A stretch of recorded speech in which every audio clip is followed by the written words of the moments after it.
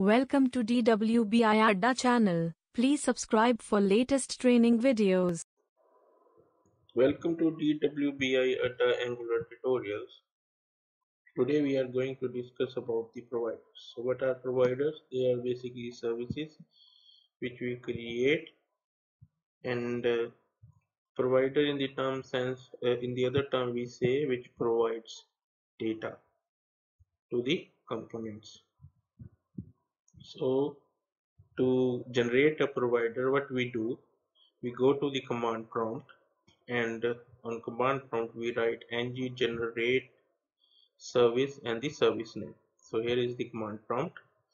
So this is the project which is running. We just turn this project off and write ng generate. So here we write ng generate service and the service name. The service name could be anything. So here we are writing first provider.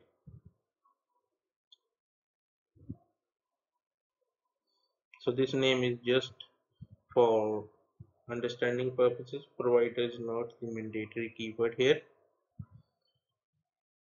So after the generation of the provider, what we will get a TS file, and that TS file we use for API calls, for sharing data. The another file spec.ts file is not basically necessary, but it is basically for the testing purposes, which I will discuss in Jasmine and Karma part of this tutorial series.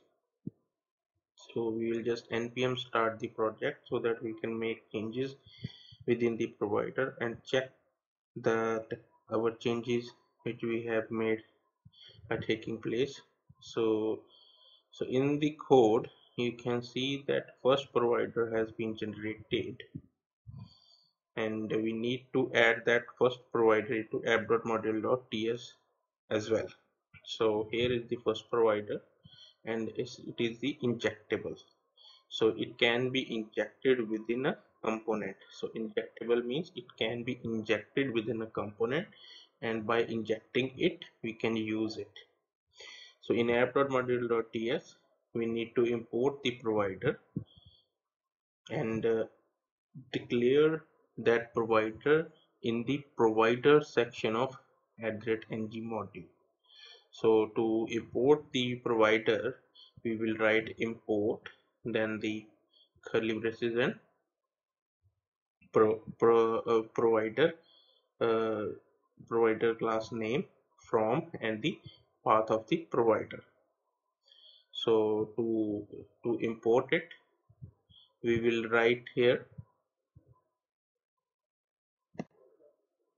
So why we are importing this within the app.module.ts? So that the project knows that this provider exists and it has been installed within the project, and this we need to tell the project that this provider is. So we will just copy another import statement and paste it, and we will change the path and the component. So basically our provider is basically residing on the root of the app folder. So we are just typing here first provider.component and first provider component.service.component, and we are going to change the class name as well.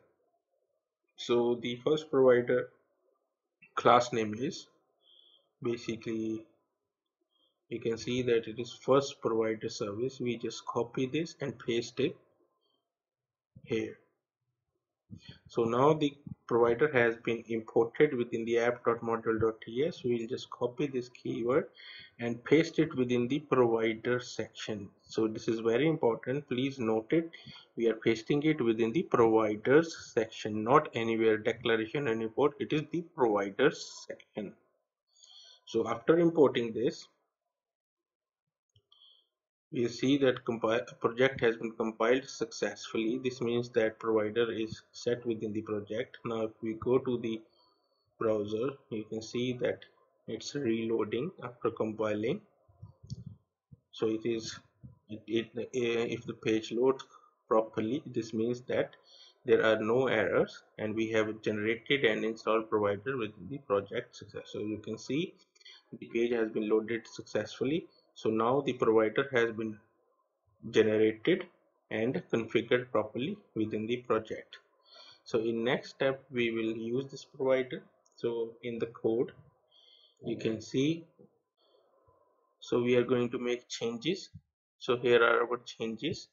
So I have used some of the import statements, as I have already discussed these statements in this previous tutorial as well, one of the previous tutorial. So here what we are I don't think so this there is a need to again discuss this, but basically this HTTP module and HTTP client module has to be imported within app.module.ts, otherwise the HTTPL call won't work. So this is an important step, that's why I'm repeating it. So this is the import within ng modules, so we have to import it here, otherwise the HTTP calls won't work. So this is an important step to remember. So over here we need to write npm install. I'm just using the browser window just to tell you that what we need to write to add http angular http module within the project. So npm install http module hyphen save. We should write this command on the command prompt if the http module is not installed. It is very important. So I have already done it. I can show you that on top here. So you can see that I have already done it and it has been successfully installed. So to use http, this is the another important step that we need to do, otherwise http calls won't work. So after this, coming on to the provider section side, so what we are going to do, so after the provider has been successfully set within the project, we need to import this provider. So I again repeated this provider within another component where we are going to use this service. So basically we need to go to the component and write an import statement here, that we need to import that provider, and we write here import curly brace and the provider keyword, so class keyword, and then we will write the path where the provider exists. So provider exists here on app root folder. So we are writing here relative path. We're moving out from this folder one step and writing first provider.service.component, and we are going to write its class keyword within the two curly braces. So class keyword here is this first provider service. So we just copy it and paste it over there. So this is how we are going to import the provider, and then we are going to use this keyword to add this provider within the project inside the constructor. So we write here public and then any variable name and then the provider class keyword, so which we have imported from the service. So here I wrote public f provider colon and then the provider class. So this is how we have set provider within the another component. So now we are ready to use this provider in the another component. So you see it is compiling. Now it has been successfully compiled. This means that our configuration is properly configured and we are ready to use this provider. So stay tuned for the next tutorial in which I will discuss this provider more in detail. Thank you.